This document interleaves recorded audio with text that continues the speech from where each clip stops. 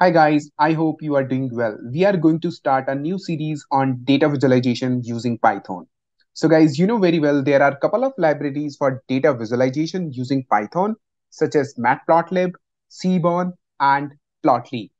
Apart from these three libraries, we have couple of library as well, but these three library is the backbone of Python data visualization. All right. So guys, in this series, we will be discuss these library in greater detail. And you know very well, data visualization is very essential part in data industry. So guys, now the next question is why data visualization is important. So guys, data visualization will provide lots of flavor. For an example, improved understanding, right? So data visualization helps to uncover patterns, trend, and relationship in the data. So it is easier to identify key insight and make informed decision. So this helps us make better decision based on the data. So guys, next point is communication. So data visualization is an effective way to communicate complex data to stakeholder who may not have the background of data analysis, or you can say that data understanding, or even non-technical stakeholders can quickly grasp the key insight and understand the significance of the data from intuitive visualization. Okay. And the next point is, let's say, increase efficiency. So data visualization in Python make it is easier to analyze, interrupt large and complex data set with the ability of quickly explore and visualize data. Or data scientists and analysts can save time and focus their effort on more complex tasks. And the next point is, let's say, better decision making. So guys, again, data visualization is an essential tool in data analysis and interpretation process. It's allowing data scientists and analysts to gain a deeper understanding of the data and communicate insight effectively to the stakeholders. Okay. And with the wide range of data visualization tool available in Python, it is easier than ever to create high quality visualization and gain valuable insight from the data. Okay. And guys, now we will be discuss about the Matplotlib library. So Matplotlib is a plotting library for Python programming language, and it is used for 2D, 3D plotting with graphs, and it's provide an interface to create a wide range of static, animated, and interactive visualization in Python. Okay.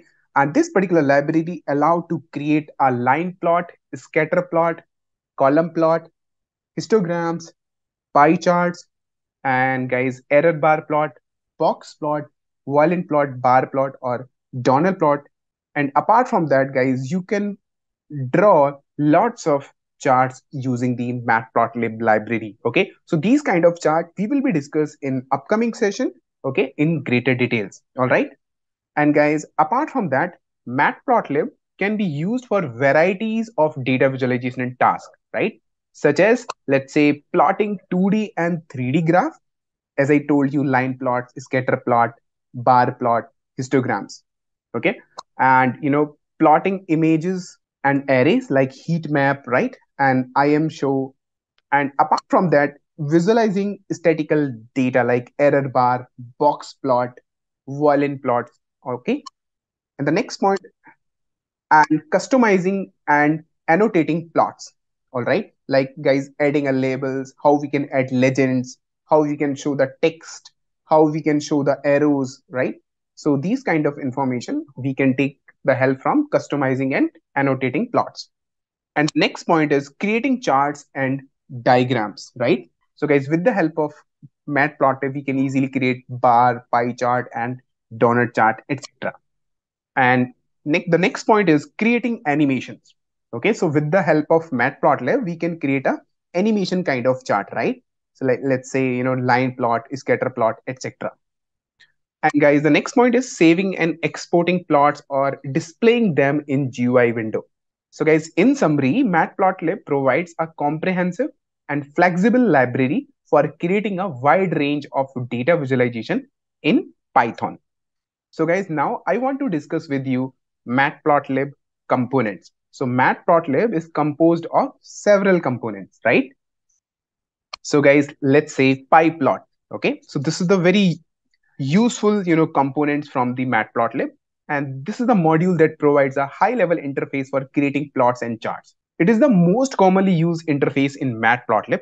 Okay, and we will be use the alias name as PLT. The next point is, let's say, figure in axis.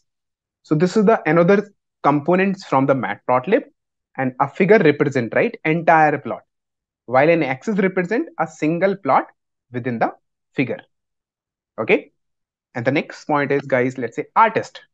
So using this object, we can make up a plot such as lines, label, and annotation. And the next point is, let's say, backend. So using this component that actually renders the plot to the screen or save it to a file. So in case, let's say, if you want to show your chart on the web browser, so backend component will help you. And the next component is animation. So that module provides tool for creating animation with Matplotlib. The next component is color map and styling. All right, guys. So these components can be combined in a various way to create a wide range of plots and visualization. All right. So guys, Matplotlib is a comprehensive library for creating static, animated, and interactive visualization in Python. Okay. So overall, in one line, Matplotlib is a powerful library for creating visualization in Python. It's very easy manner, and it is widely used in data analysis, scientific computing, and machine learning. And guys, again, as I told you, Python will provide other libraries as well for the data visualization. But guys, Matplotlib is the backbone libraries in data visualization. Okay, so we will be discuss first of all Matplotlib, then we will be jump to the Seaborn and Plotly respectively. All right, so guys, this is all about in this session, and in upcoming session we will be discuss more about data visualization using Python. So meanwhile, do the practice of this session as much as you can and try to explore more about the data visualization. All right, so guys, thanks for watching and have a great day.